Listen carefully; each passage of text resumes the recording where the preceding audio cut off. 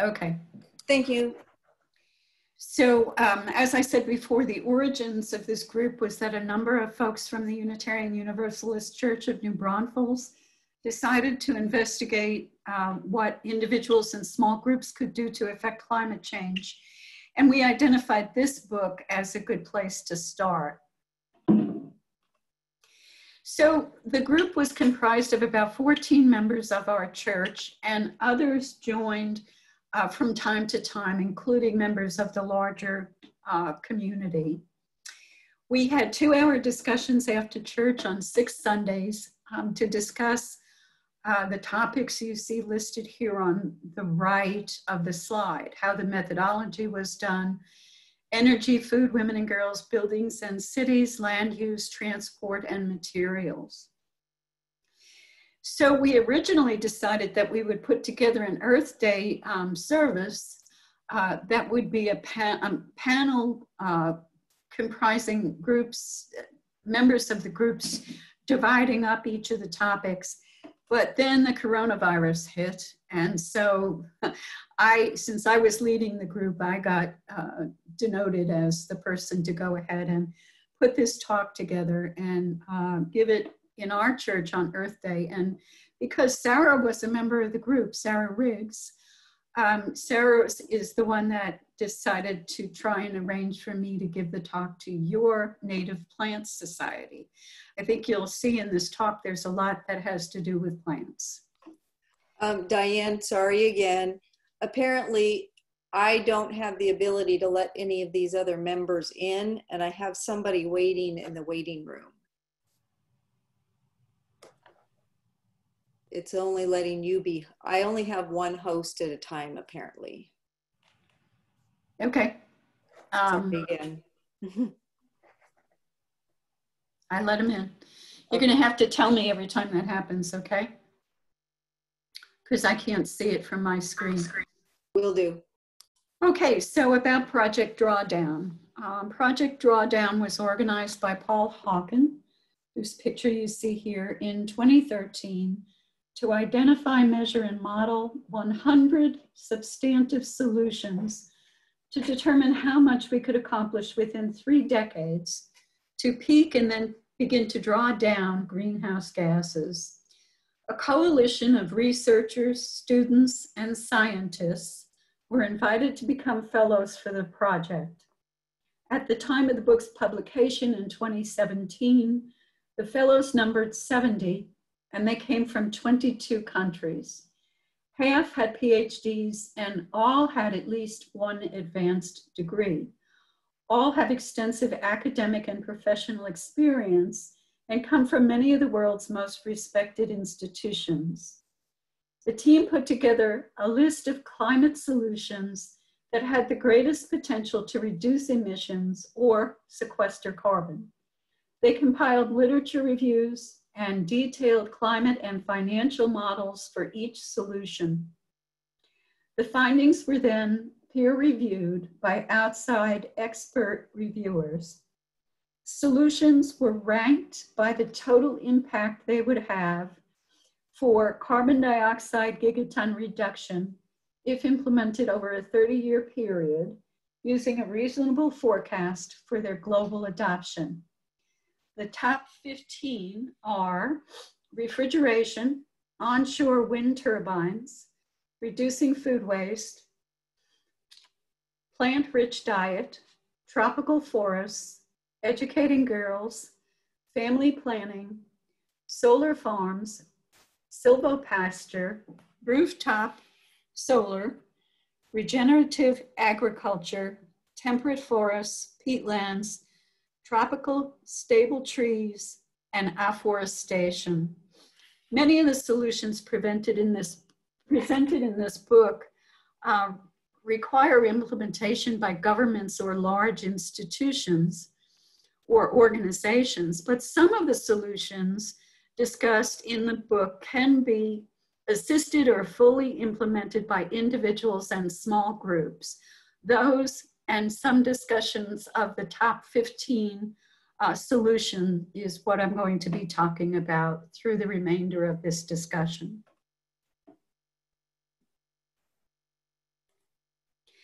Energy.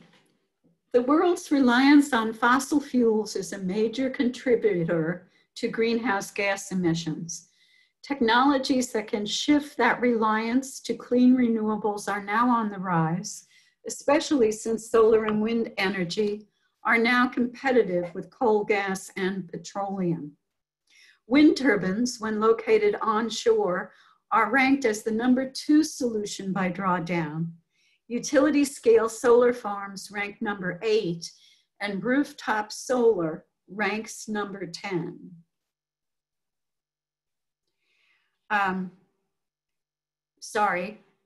Individuals and small groups can have an impact first and foremost by saving energy. The less we use, the fewer greenhouse gas emissions we produce. Where individuals have a choice in the source of their energy, individuals can opt to select wind or solar production or other sources of renewable energy. And if income allows, individuals and small organizations can put rooftop solar on their buildings. Food is another important contributor to the solution. Turns out what we eat has a major impact on climate change. Our food system is very complex and multifaceted. Fossil fuel powers farm equipment, fishing vessels, transportation, refrigerants, and supermarkets. We use petroleum-based synthetic fertilizers and other chemicals on crops that make their way into the atmosphere as nitrous oxide, a powerful greenhouse gas. Livestock emissions include carbon dioxide, nitrous oxide, and methane, which accounts for 20% of greenhouse gases annually, a source second only to fossil fuels. If you add livestock to all the other food-related emissions like farming, deforestation, and food waste, what we consume becomes the most important cause of climate change. Reducing food waste and eating a plant-rich diet rank #3 and #4, respectively, as solutions to reducing emissions. Individuals and small groups can have a huge impact by eating a plant-rich diet. The University of Oxford modeled the climate, health, and economic benefit of a worldwide transition to a plant-based diet between 2016 and 2050, and it found that emissions could be reduced by as much as 70% for a vegan diet and 63% for a vegetarian diet that included dairy and eggs. And there would be health benefits as well. For those that feel they cannot eliminate meat, consider using meat as a delicacy rather than as a staple, or try Beyond Meat or Impossible Foods. Individuals and small groups can also have a major impact on food waste. A full 1/3 of the food that we raise does not make it to the fork. That's a very alarming number in a world where hunger still plagues 800 million people. That wasted food contributes 8% to our greenhouse gas emissions each year, in large part because it goes to a landfill where it turns into methane. Silvopasture, or the integration of trees and pasture or forage into a single system for raising livestock, could also help, as could regenerative agriculture, which seeks to preserve the soil through multiple crop rotations, low or no tillage, the planting of diverse cover crops, and organic farming. These practices rank #9 and #11. While many of us can't have much impact on implementing these unless we're farmers, we can still do as Michael Pollan advises and plant a garden and compost. When affordable, we can buy organic produce. We can encourage the preservation of tropical staple trees, like bananas, avocados, breadfruit, and coconuts.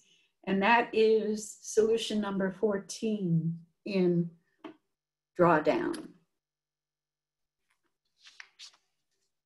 51% of the population of the world is female, and global warming is not gender neutral. Because of existing inequities, women and girls are more vulnerable to its impacts. That said, addressing the inequities that women and girls face could go a long way towards providing a solution. Educating girls and family planning rank number 6 and number 7 in the list of solutions. Educating girls is very important because women with more education have fewer and healthier children, which tightly links to the goal of reducing population, or at least population growth rates. If family planning efforts are not successful, United Nations projections of a world population of 9.7 billion by 2050 might be a low estimate, and the reality might turn out to be a world closer to nearly 11 billion people. While individuals and small groups may not be able to do much to affect these phenomena directly, however, we can financially support programs that focus on family planning and educating girls. Worldwide, buildings account for 32% of energy use and 19% of energy-related greenhouse gas emissions. Many approaches are being pursued to make buildings and cities part of the global solution to climate change, including erecting buildings that produce as much energy as they consume. These are called net zero buildings. Making cities walkable or bikeable, installing green or living roofs, replacing outdated light fixtures with LED lights, using energy efficient heat pumps, building with smart glass and smart thermostats, using district heating, improving the building's insulation, and retrofitting older structures to be more energy efficient. Excuse me. While many of these approaches might be beyond the grasp of individuals or small groups, some are reasonably easy to undertake. For instance, homeowners can be sure to check their insulation to assure that it has the adequate R values. Homeowners can check to see that the fans on their AC units are correctly adjusted, as fan speeds are often incorrectly set. Many local utilities offer free home energy audits to assist homeowners with these tasks. Homeowners, to a certain extent, renters, can swap out their old incandescent and compact fluorescent bulbs and replace them with LEDs. LEDs use 90% less energy than an incandescent bulb and 50% less energy than a compact fluorescent. While many land uses are associated with food production, several other important land use concerns are independent of the food system. Forest protection is one. Deforestation reduces the number of trees, and there is also the loss of carbon from the soil when you cut a tree down. This is especially the case when fire is used to clear the land for planting and when the land is peatland. Stopping deforestation and restoring forests could offset 1/3 of carbon emissions worldwide. Tropical forests are particularly important. Those forests used to be 12% of the Earth's land mass, but now account for just 5%. Restoration of tropical forests ranked number 5 as a solution to the global warming problem. About 25% of all forests are temperate forests of the Northern Hemisphere. Protecting and restoring these forests ranks as climate change solution number 12. Protecting peatlands is critical and ranks as climate change solution number 13. Peatlands, or bogs, or mires, are comprised of thick, mucky, waterlogged ground made up of dead and decomposing plants. Under pressure and heat over time, peatlands become coal. They cover only 3% of the Earth's land area, but are second only to the oceans in the amount of carbon that they hold. Twice that of forests. Because they hold so much carbon, they can become a powerful greenhouse gas emitter if they degrade. That can happen with fire, especially when lands are cleared for planting of palm oil plantations or when they're drained for timber production. Afforestation, or creating new forests, is yet another land use change to fight climate change. Afforestation ranks number 15 in the list of solutions. New forests can emerge by planting native trees, as recommended by Japanese botanist Akira Miyawaki. He calls for dozens of native species to be planted close together, often on degraded land. As they grow, natural selection occurs, resulting in a resilient forest. Afforestation can also occur through tree farms or simply by local efforts to plant trees. Individuals can be part of this effort in two simple ways. Plant trees. Don't buy products with palm oil. Improving the efficiency of planes, trains, ships, trucks, and cars that rely on fuels distilled from crude oil is key to drawing down carbon.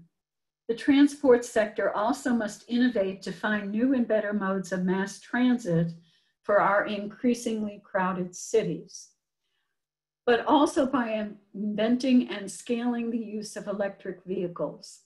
Electric vehicles are 4 times more efficient than gasoline or diesel-powered vehicles. Bikes allow for transport with no emissions. Individuals, if they can afford to, can invest in transportation technologies that are more efficient. If EVs are out of reach, perhaps hybrids or plug-in hybrids are a viable solution. Groups can also arrange for carpools where appropriate. Easy-to-use apps like www.groupcarpool.com can help in that effort. The way we manage materials holds a particularly important place in reversing climate change. We are a long way from a circular economy in which products are designed to be fully recyclable at the end of their useful life, but producers are paying more attention to reducing material use, removing some undesirable materials from production and use, and recycling materials that can be returned to fruitful use. Households and industry have, since the 1970s, been aware that recycling saves energy and minimizes pollution. The recycling of paper, for example, has many benefits. Forests are not cut down, water use is reduced by 1/4, bleach and other chemical use is minimized, and fewer greenhouse gases are emitted as less energy is used to make the paper than would be the case with virgin materials. Recycled paper generates just 1% of the climate impacts that virgin paper generates. One material stands out as critical for successful drawdown of greenhouse gas emissions: refrigerants. Modern refrigerants were developed in the 1920s. The first of these were chlorofluorocarbons, or CFCs. CFCs were later discovered to be the cause of the destruction of the protective ozone layer, and so international talks that culminated in the Montreal Protocol began to phase out the production and use of CFCs. Alternative refrigerants were developed in the 1980s, including hydrochlorofluorocarbons, HCFCs, or hydrofluorocarbon, HFCs. HCFCs were later determined to be bad for the ozone layer and were also scheduled for phase out under the Montreal Protocol. HFCs, while better for the ozone layer, were later determined to be extremely potent greenhouse gases. For instance, HFCs can be 1,000 to 9,000 times more potent than carbon dioxide, depending upon what chemical formulation is used. HFCs were added to the Montreal Protocol's list of chemicals to be phased out in 2016. However, that phase out will take many years. While these refrigerants pose some risk at all stages of their life cycles, the greatest risk of leakage to the environment is after their useful life. Nearly 90% of leakage of refrigerants happens after disposal because they are not properly disposed. They corrode and leak their harmful chemicals into the atmosphere, causing significant global warming impacts. Individuals and small groups can fight climate change in several important ways. First and foremost, they should ensure that they dispose of products containing refrigerants conscientiously. Responsible disposal means using a service provider who complies with legal provisions that dictate handling practices so that hazardous materials do not negatively impact the environment. Individuals and small groups can also be on the alert for incidents of incorrect disposal and should contact the appropriate environmental authorities when you witness one. Individuals and small groups can also recycle. Most communities have recycling facilities available. If income allows, we can try to buy products that contain recycled materials.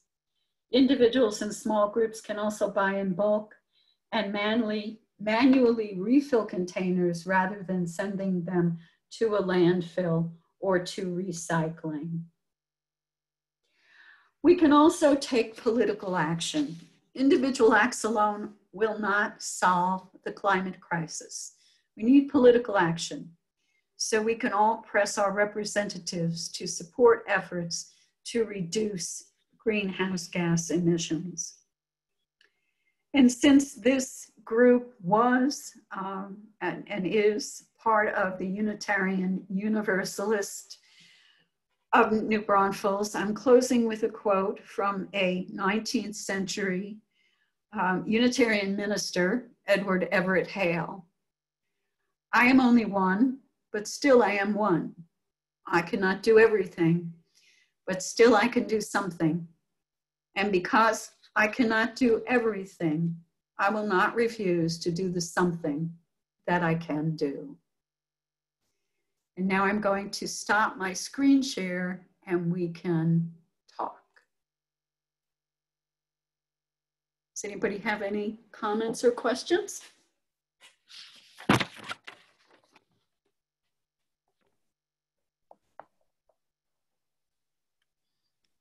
Dianne, there were a lot of things discussed there that were, I kind of felt bigger than an individual. And I love that quote at the end. How could we as individuals, or say like a group in the Native Plant Society, go about making some of these changes or supporting these changes? Well, all of you eat, right? So one of the big changes you can make is your diet. Plant-based diets are really important for bringing down greenhouse gas emissions. So if you can, if you can, become a vegetarian or a vegan. If that doesn't match your lifestyle, you can maybe skip eating meat once or twice a week. Or as some of the carnivores in our group decided, they went to Burger King and they have Beyond Meat, and they loved it. They said it was fabulous.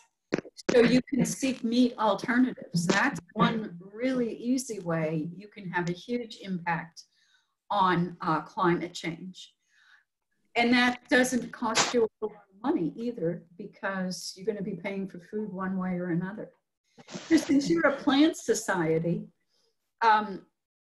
you know, you might think about working together with other groups and joining community gardens, or you could work with urban arborists to plant urban trees, or other efforts to reforest areas that have become depleted. Those are just a handful of ways that I think you could begin the process of bringing down some greenhouse gases. If you haven't already changed your light bulbs to LEDs, LEDs are pretty inexpensive now. They've come down way in price. You can make sure you check your house, make sure you take all your old compact fluorescents and any incandescents that you still might have and replace them with LEDs, which will not only save energy, but they'll save you money over time because they last for 20 years and they use very little energy. So that's a very simple thing you can do. You can check to make sure that your house is appropriately insulated. I don't know if New Braunfels does it, but I know San Antonio, if you call CPS Energy, they will send an energy auditor to your house that will point out all the places in your house that's leaking and how you can fix that all up. So all of those things are simple one-step efforts that you can take to affect climate change. The other thing you can do, of course, is contact your representatives and make sure they understand that you are a voter and that you consider this an important issue. Thank you.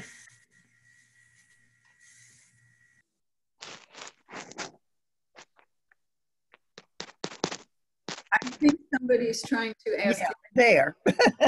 You mentioned electric vehicles, plug-in vehicles. What about hybrid vehicles? I have a Prius and it gets 58 miles to a gallon. Okay. So I realize I'm not pulling a boat. So, you know, the vehicle has to be appropriate for the task. But electric vehicles, all electric tend to be a little bit more expensive. But hybrids are good and reduce gasoline mileage, as do plug-in hybrids. Okay. Maybe all can't afford a Tesla, but we can afford a hybrid. Okay. To follow up on that, I was at the garage not too long ago, and the mechanic was saying he did not own a hybrid because the costs of building the hybrid battery were so high and so detrimental to the environment because of the rare earths needed that he just didn't think that was the right thing to do. Do you know? That may be out of your field of expertise. No, the batteries are a problem. There's no question about that, but they can be adequately disposed of at the end of their life. But the good news is that we're just around the corner from a 1,000,000-mile battery. R&D is being done right now and at Tesla and other companies, and they're developing batteries that will last for 1,000,000 miles. So as with other innovations, you know, the initial innovation may not be the perfect innovation, but it's going in the right direction. And I think, this is Joel, I think some of that is climate change denier propaganda.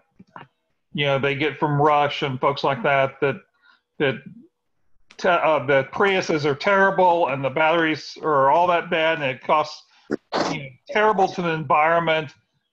You know, it's not true, guys. And a lot of those things can be recycled. And there's some now that they're using the Prius battery packs to use for your house batteries, because even though it still won't run your car, you can pull out some of the ones that are bad, the cells that are bad, and use them for your house.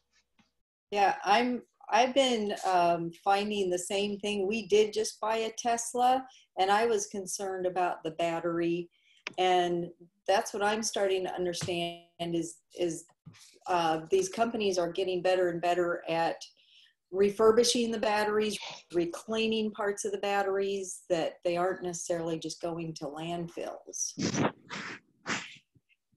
And as I understand it, it's not just the batteries. The other parts of the car last a lot longer on the electric cars, which may be why a mechanic would say, don't get one.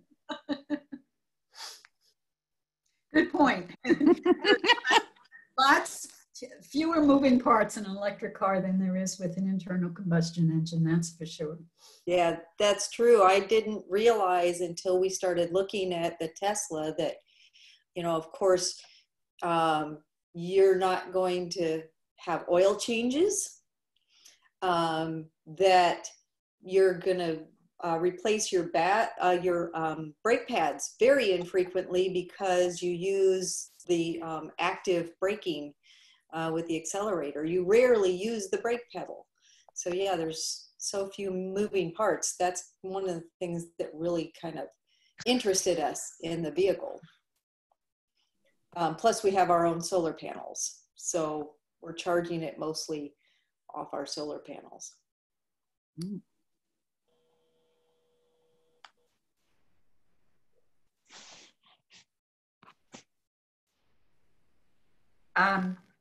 Bethany, if you're trying to talk, your mic is muted. I was just going to say, I know at PEC you can choose to have the energy that you get from them can be all from renewable sources. You maybe pay just slightly more. I mean, it's just like maybe $1 or less more per month, but you can choose that your energy comes from renewable source. I'm not sure how they do that, but I have chosen that supposedly the energy that I get is all from renewables. So that's Alice Electric. Yes. Oh, great. Thanks. I'm glad to hear. But they only did that once. It was a one-time deal. They haven't offered it again. So either you jumped in and got in then, or you don't. So maybe in the future they'll do it again, because it sold out very quickly.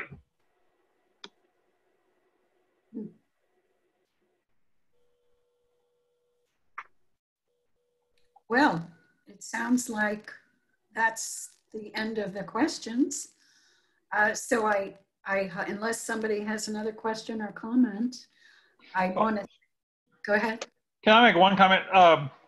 Some of y'all know that one of my things is I'm an expert on tobacco, and one of my things I'm an expert on tobacco is tobacco industry front groups, and many of the tobacco industry front groups and the folks associated with them moved over to do climate change stuff also.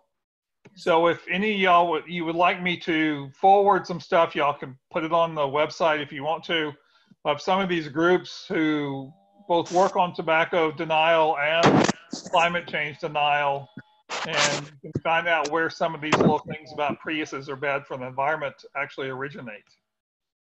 Yeah, that's absolutely true, that the climate change deniers use the same group of people that the tobacco industry used to tell you that cigarettes don't cause cancer. That's right. Yeah. So Joel, are you saying those are paid groups? Yes. Yeah, ExxonMobil and Coke, Exxon. Yeah, there's a whole group of them. They put a ton of money into it, especially in the 80s and 90s. They put a ton of money into it. If you're interested in some of the politics of this, there's, let me just get this book.